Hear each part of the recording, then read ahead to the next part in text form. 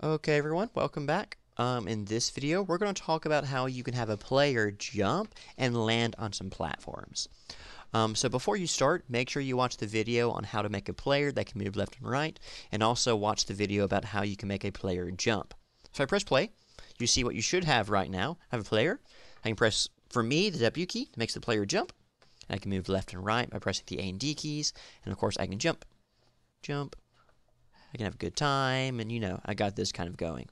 What we want to add to this is we want to start adding some platforms that will detect if the player lands on it, and if the player does land on it, stop the player from falling. In other words, make the player actually land on the platform. So let's go ahead and do this. Of course, to make this happen, we need to actually make a platform class. So let's go ahead and do that. So I'm going to come on over here, make a new tab, make a new class. The name of this tab should match the name of the class. So let's name that platform. And let's go ahead and start making this. You, of course, make your new class by saying the word class. Type out platform, that's the name, some curly brackets, and now we can start making this guy. So for our platform, let's go ahead and make our variables here. It needs an X, needs a Y. Platforms are usually rectangular, so let's make a width and height as well. If you want, you can make a color variable. Now, right away, I can go ahead and tell you guys that, of course, what we want to do is collision detection between the platform and the player. So if we're doing collision detection, that means we have to make a hitbox, which means we need variables to store the top bound, bottom bound, left bound, and right bound of our platform. So let's go ahead and do that. So I'm going to make a variable for each of those. So let's do int left, int right, int top, int bottom. Cool, and I think that's it for the variables that we need. Again, you could add a color variable if you want to. I'm not going to bother today in this video. So we got our variables. Next thing we need is, of course, the constructor. Now, what does the constructor do? Well, the constructor is the function that tells processing how do you make an object or an individual of this class. And the job of the constructor is to initialize every variable. So let's go ahead and do that. I'm going to, of course, every constructor needs to be named the same name as the class. So it's going to be called platform. And so, cool. Now we have to think about, for our platform, what might we customize every time we make a platform? Well, definitely position, because every platform is going to have a new position. We might also customize the width and height. I think for me, I'm not going to customize these to be different every time. So that means I don't need parameters for width and height. You could do that if you want to. We did it for the player. You do kind of what makes more sense for your situation. For today, I'm just going to have parameters for the X and Y, because those are the only things I really care about being different. Cool. So I'm going to say cool. Let's make some new variables here. Since X and Y need parameters because they might be tweaked every time I make a platform, I'm going to have those parameters. I'm going to call them starting X and int starting Y. And now I'm going to start initializing all the variables here. So cool. I'm going to say X equals starting X. So it's initialized to be that. Y is going to be starting Y. It's initialized to that. For width and height, I'm just going to make these a variable that I like. I can always change these numbers if I want to later down the line. I think for Y, I'm going to make that equal to maybe 150. Sure, not Y, width. Make width 150. And let's make height something like 10. Some kind of skinny. We also, of course, need to define the hitbox variables. They fully depend on these. So let's go ahead and do that as well. I know I want to use direct mode center. You know what? Let's go ahead and I forgot that in the last video, so let's make sure we do that. I'm going to put rect mode center here. I also like to put that in the render, but I'll put that here just to be safe. And let's go ahead and start defining our hitbox variables, or initialize them. So left, if you think about going left to right, what's changing there? Well, that is going to be the X, so it's going to depend on X. And again, I'm going to go to the whiteboard really quick. If I kind of come over here, we have our little platform, which is a rectangle. Probably looks like this, with the X and Y being the center point. and the width being described by W, the height being described by H. If we're going to define the left side of this, well, from what we have, we're going to start with the x, of course. So left is going to be equal to x, because it's an x type of thing. We're moving left to right. If we go from x, left to the left side of the thing, we're going to the left, so that means we are subtracting, and the amount we're subtracting is from here to here. Well, we know that this overall distance is width, so the distance from here to here is going to be W divided by 2. So that means left is going to be that. While we're here in the whiteboard, let's go ahead and think about the other ones. Well, let's go ahead and do right next. Right. Or first of all, is right like an X or a Y type of thing? Well, if we're moving left to right, we're changing the X, so it's still an X. But if we're at the X and we're going right to the right side of the thing, well, that means we're adding because we're moving to the right. And the amount we're adding is going to be the same as with the left. It's width divided by 2. And, of course, we can kind of think about the same as top and bottom. Top and bottom. The only difference being here, of course, is that top and bottom are dealing with the y instead of the x, because if you move up or down, that is changing the y. Top is going to be y. As you move up, that's subtract.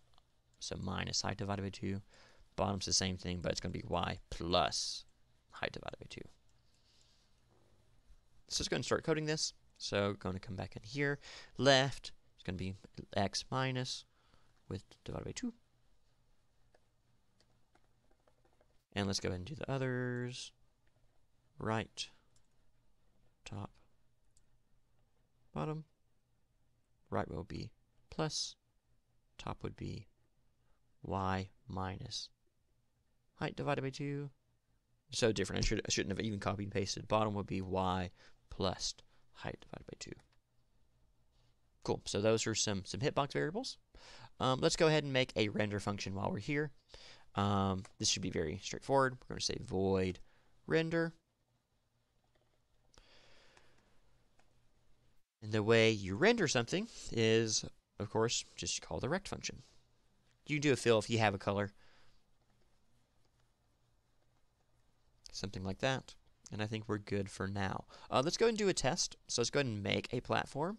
So in our setup and draw tab, let's make a new platform. So I'm going to say, cool, platform plat1. I declare that variable up here, my global space. Then here in my setup, I'm going to initialize that. So I'm going to say plat1 equals, and it should be, if I want to make a new one, I have to use my constructor function.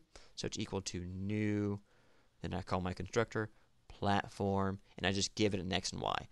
I want this pretty low to the ground. I think for the x, I'll put width divided by 2. But for the y, I'll make that maybe 650. Sure. Something like that. So this is my plat1. Then here in my draw, I just have to say plat1.render so I can see it drawn on the screen. Let's press play. Oh, there it is. Of course, if I jump, you know, we have not done any code to detect collision or to make the player interact with it. So that's what we need to do next. So what we want to do is we want to do collision between the platform and the player. And so what that means is that we need to make a function for that collision either in the platform class or in the player class. It can be either or. There's no magical answer about which place you put it, as long as you put it in one of these. And of course, the reason behind that is because if we have our platform and we have a player that's supposed to land on that, the two things that are interacting is the player and the platform. So that means the function should be in one of these. Does not matter which, but it needs to be in one of these. For me, I think I'm going to put it in the platform class just because the player class is full of all of these kind of jumping functions here. So I'm going to put it in the platform class. So I'm going to make a function here that will detect collision. I'm going to call this collide with player, maybe? Excuse me. You can call this whatever. Maybe since, for me, the platform is only going to collide with the player, it's not possible for it to collide with anything else, I'm just going to call it collide.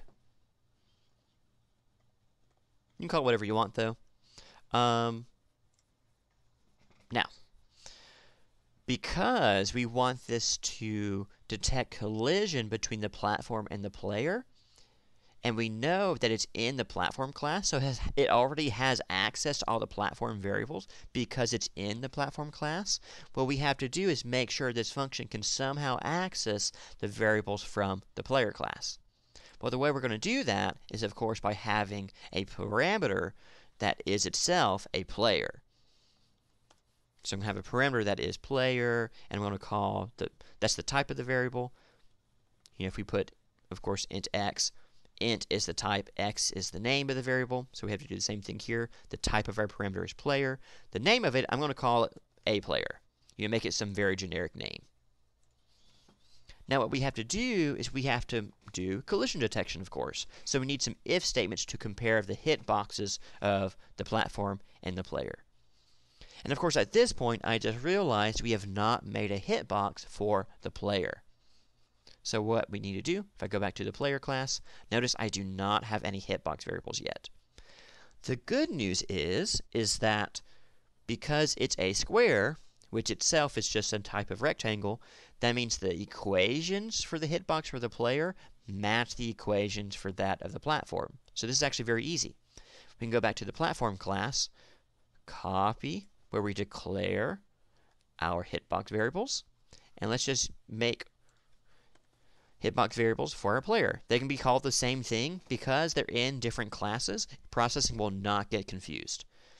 So this left, it thinks this left is the left bound of the player, not of the platform, because it was declared inside the player class. Now the way we'll initialize these will be the exact same way that we'll initialize them in the platform. So I'm going to copy those, go back to the player class, go to the constructor, initialize those with the exact same equations, and then we are good to go there. Now, let's do a test really quick. I'm going to go back to my Setup and Draw tab, and let's print out the left of the platform. Notice if I just say left, it gets confused. It's like, cool, the left of what? Well, for me, I want this to be the left of the platform. So if I say plat1.left, now it's okay, and I press play. It's giving me the number 525, and if I look at that, the width of my window is 1200, so half of that's 600. And so, so it's a little bit more to the left of that. I think that's because maybe it's not doing rect mode center. Let's make sure. If I do rect mode center, just to be safe. Oh, sorry, no, I'm just being silly. That is the left, because we're doing to the left. The overall size of this, I think, was, look at the width, was 150. So 600 minus 75 should be the left. Well, 600 minus 75 is 525. So that is correct. As you can see, it's past midnight, so the math in my head's getting a bit rough. Okay, so cool. So that's working out. So that seems like the bounds are good for the platform. But notice if I do p1.left, if I print that out and press play, okay, right now it's 575. Oh, but notice that as I move around, the left side of the player should be moving, but that's not changing what's being printed. So that is no good. Something is definitely off here. If I press play, yeah, you see something is definitely off. So what's going on here? Well, what's going on is that the left side of the player was defined in the constructor of the player, but the constructor, that only is called at the very beginning of the program, when the player is first made. That means if the player moves after that, the hitbox has not been updated. So what I have to make sure is that whenever the player moves, these are also updated. So what I'm going to do is I'm going to take these bits of code, copy that, and inside my move function, I'm just going to put it at the bottom. put these bits of code so that whenever you move, you also update the bound of the player. In fact, I'll put a little comment here. Update the bounds of the player. So now if I press play and start moving around, you can see as I move, if I move left, the left bound decreases. And if I go all the way to the edge, close to 0, you see my left bound's close to 0. That's good. If I go all the way to the right, my width, I think, was 1200. Notice when my left bound gets really close to the right, it gets really close to 1200. So it looks like we have our hitbox made for our platform, but also for the player, which is good. Since the hitboxes are working, we can finish up that collision function we were making here in the platform class. So here we go. Here's our collision function here. It's in the platform class. The parameter is a player. So that means it has access to both the platform variables but also the player variables. And now the if statements we write are just the same if statements you've done earlier in the semester whenever you did collision detection. So I'm going to say if the platform's, let's see, left bound, if left is less than the player's right bound. The way I'm going to do this if statement is I'm going to do kind of one thing on a line. So if left is less than right, and if right of the platform is greater than the player's left bound, and if the top bound of the platform is less than the player's bottom bound, and if the bottom bound of the platform is greater than the player's top bound. I'll put this parentheses there too, just to make it look nice. If all of that's the case, we have our curly brackets. If all of that is the case, then what do we want to do? Well, for now, I'm just going to test this, so I'm just going to put a print line. So print line colliding. And then just to help me test this, I'm going to have an else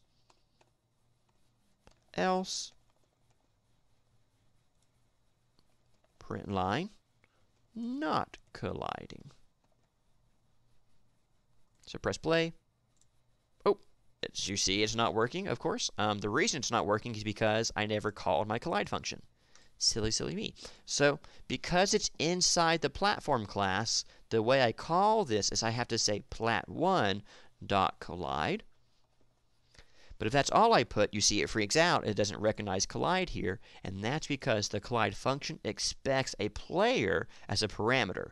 So I have to make sure now I put my player inside the parameter. Well, the name of my player is P1. So P1. Now if I press play, not colliding. Cool. If I start jumping, oh, I don't know if you noticed that. It said colliding when my player went through the platform. Let's do the same thing again. Oh, notice that whenever, let me make that a little bigger so it's easier to see. Whenever the player touches the platform, you get some colliding here. That's good. That's exactly what we want, so that's good. But of course, that's not all we want. We don't want to print something out. We want to actually make the player land on the platform. So what I'm going to do is I'm going to come back into my collide thing, and I'm going to delete my else here, delete this print line. And so how do we make the player stop on the platform? Well, what you want to do is you want to make it where if the player is, of course, colliding with the platform, we stop the player from moving. And so what I'm going to do is I'm going to say a player dot is falling, make that false. So if you collide with a platform, stop falling. So put a little comment there, stop falling. We can also add a comment with our if statement. If player collides with a platform. Do this. Cool. So press play. And first of all, I'm going to kind of jump to the side real quick.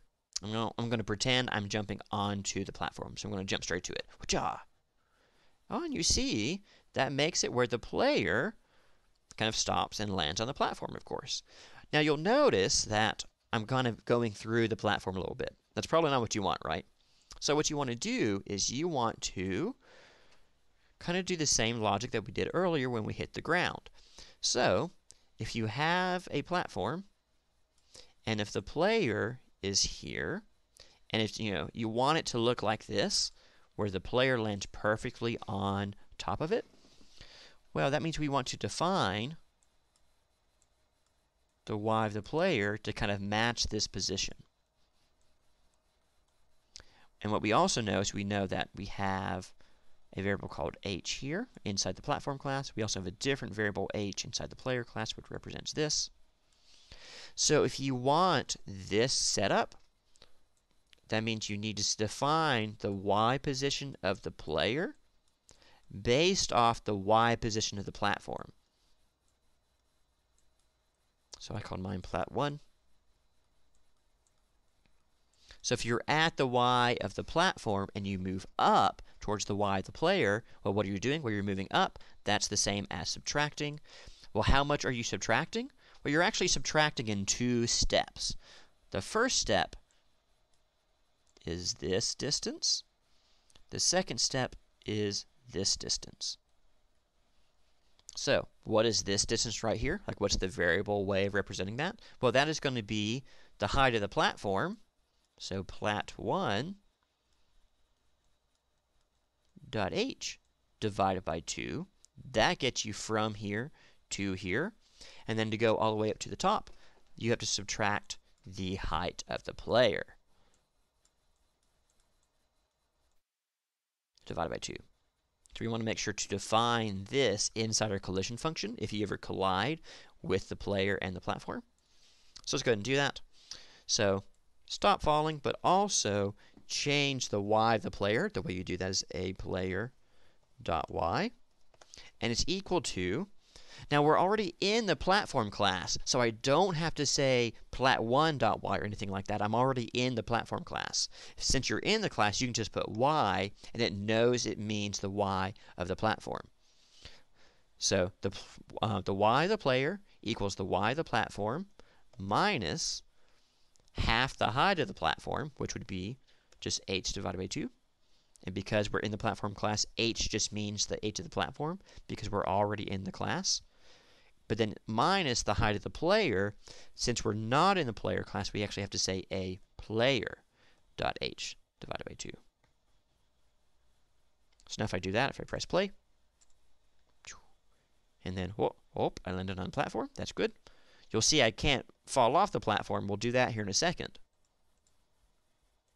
But if I like jump up onto the platform as well, woo, I land and like, wow, here I am. I'm kind of nice and chilling. Cool.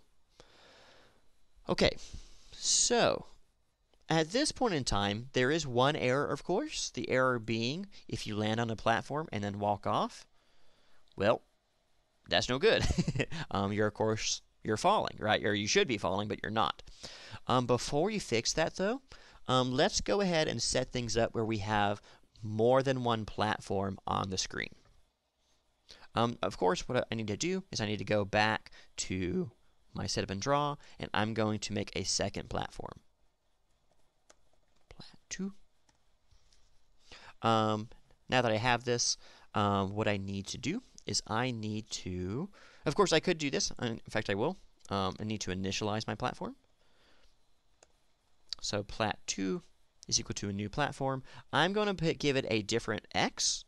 So I'm going to scoot it over by a little bit, by 200. But I'm also going to raise it up a little bit, maybe put it at like 450. Now, what I could do is I could just say, plat2.render, plat2.collide, and then we can keep on going. Of course, what that's going to end up doing is becoming a lot of copying and pasting.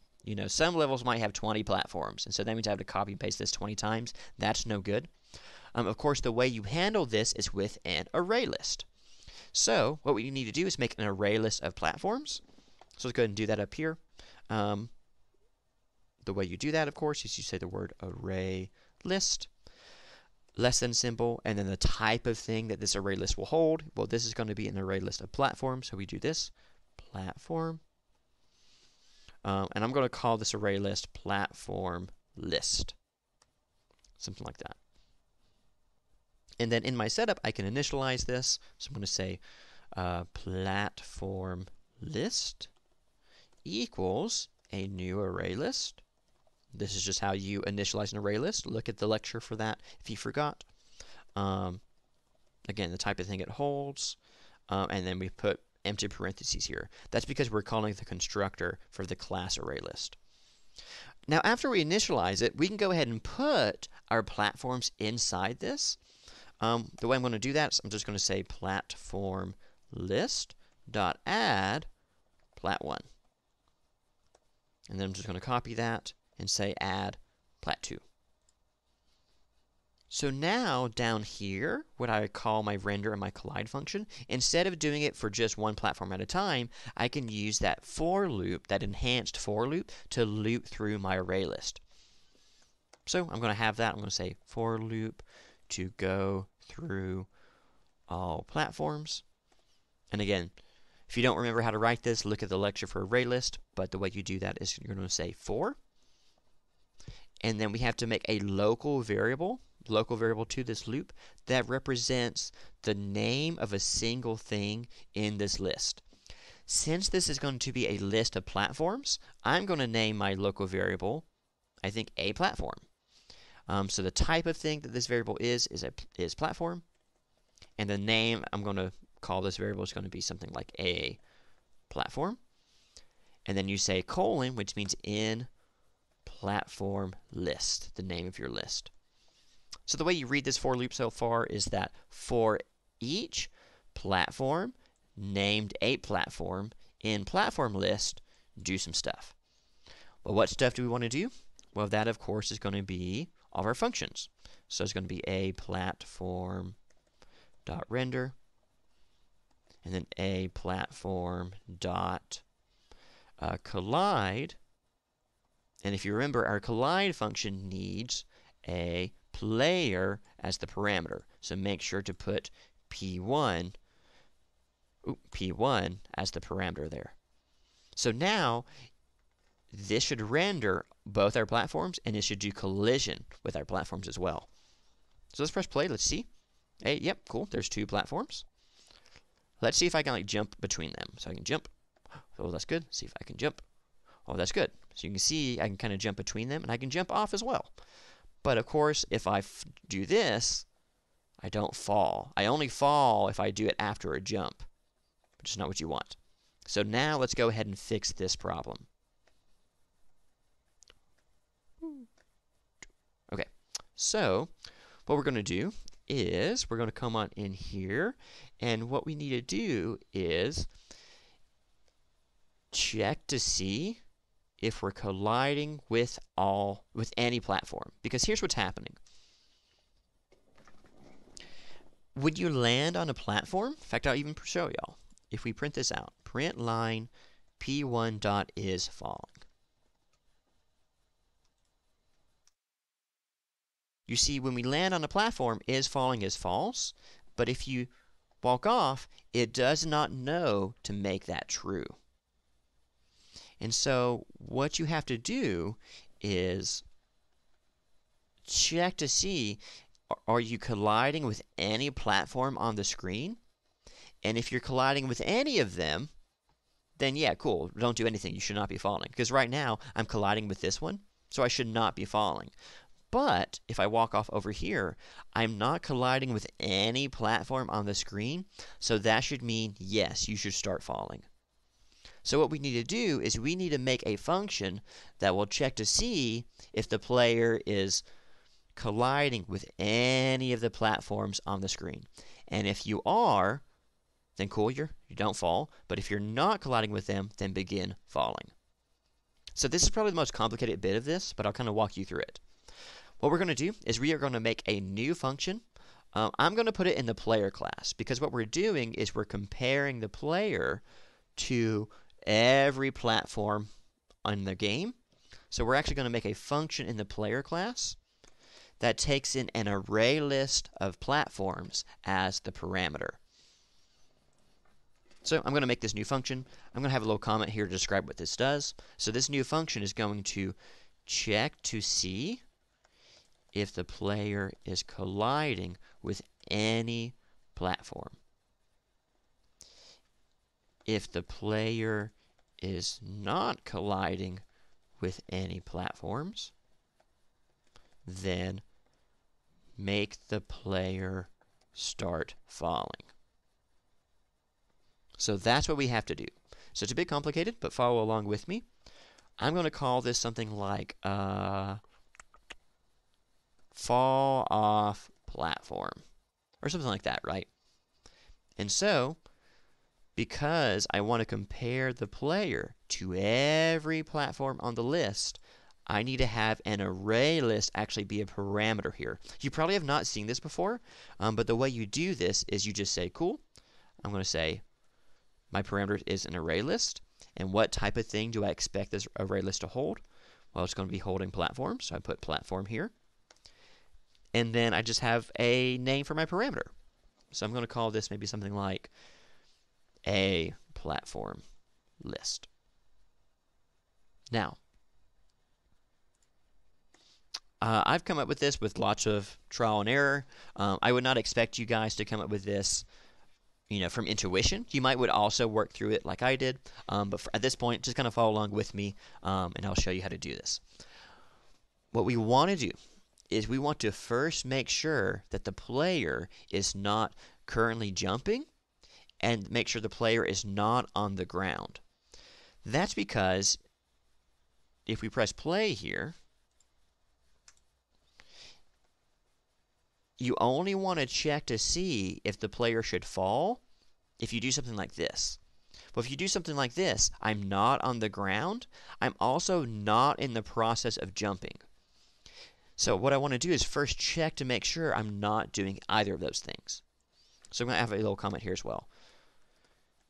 Check that the player is not in the middle of a jump, and check that the player is not on the ground. So how do we do that? Well, what we do is we say something like if is jumping is false. That checks to make sure you're not in the middle of a jump. Then we say and we're going to say if the y of the player is if it's not on the ground, so that means you're above the ground, so that would be less than height minus height of the player divided by 2. So this equation, this is just like what we checked before. This is like if the y of the player is above, let's see, this position kind of over here. So I'll kind of redraw that if you want. We have like I'll do it up here. If you have the ground, well, if you're on the ground, you're going to look like this, right? So that means the y of the player is going to be equal to, greater than or equal to, the height of the window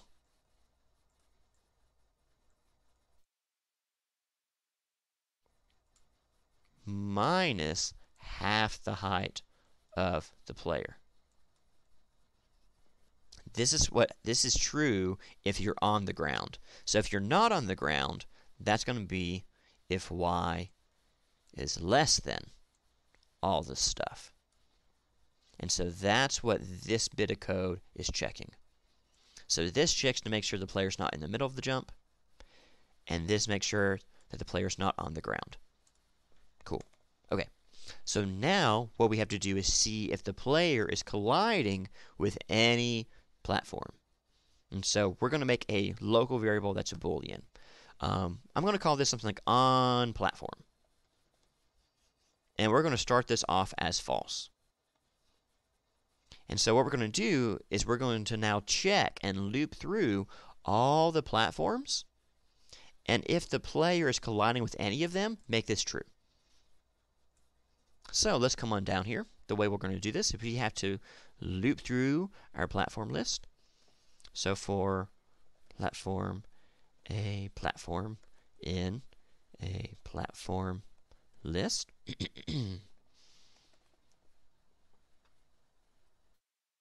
which is this list, we can now check to see if the player is colliding with them. So what we can actually do is we can say if, and now what we have to do is our whole kind of if statement logic. So if the top of the player is less than the a platform dot bottom, and I'm actually going to copy this a little bit. Boop, boop, for our 4 things.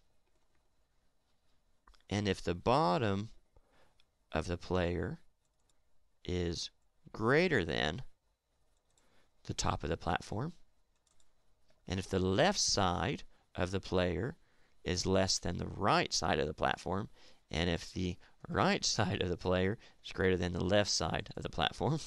So this is our collision detection if statement from earlier in the semester. If all of that is true, then that means we know we are colliding with the platform. So we can say on platform equals false. Sorry, equals true, equals true.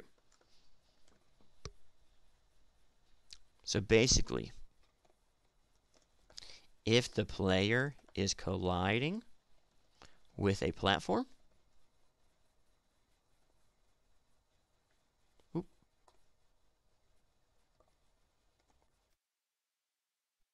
make on platform true. So that's what's going on here. Cool. Now what we can do is we can come on below this, and we can now check if on platform is true. So if, actually let's say if on platform is false. This means if you're not on a platform. So if you compare yourself to all the platforms, and after you do that, if on platform is false, what you can do is you now start falling down.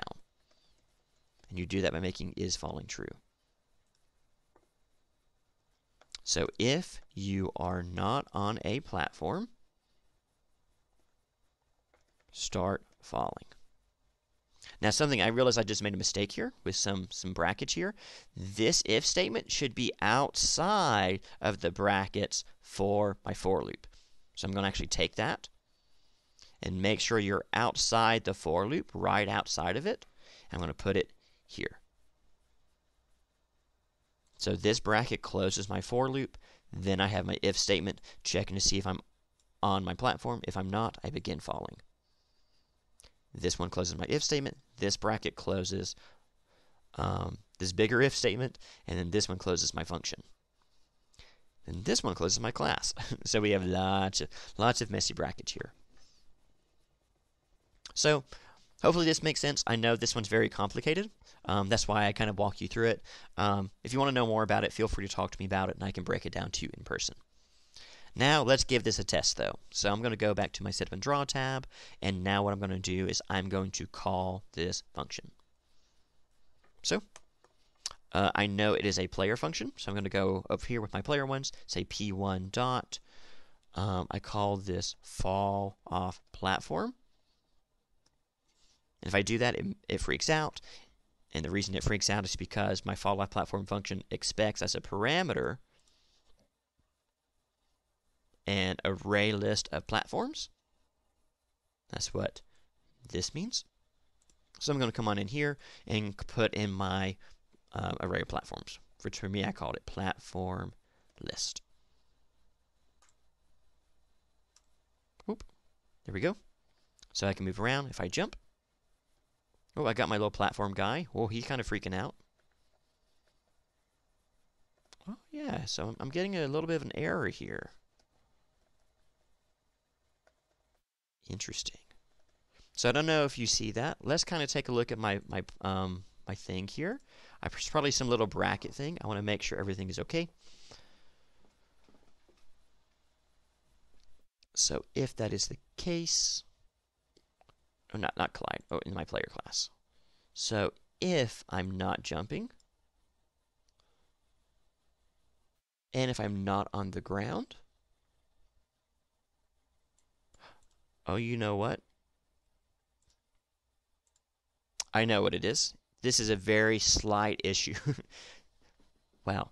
I think it's because if I press play again, when this is happening,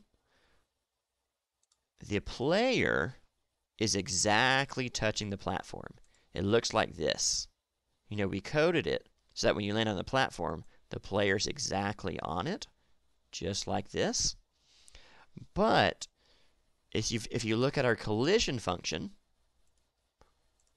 inside here, we are not checking to see if you're less than or equal to. We're only saying less than. What I need to do is make sure these are less than and greater than equal to's. That means even if you're only barely touching each other, it will count as a collision. So let's see if that makes any difference. And it does. Look at that. No longer jittery. Oh, code. You always get these little slight things, of course. But now I have little platforms. I can jump. I can have a good time. And I can have as many platforms as I want. All I would have to do is come into my Setup and Draw tab, make new platforms, and just say where I want them, and then add them to my list, and everything else will work from there. So it's a full system that will get platforms to work. So hopefully that makes sense. Thank you so much for watching.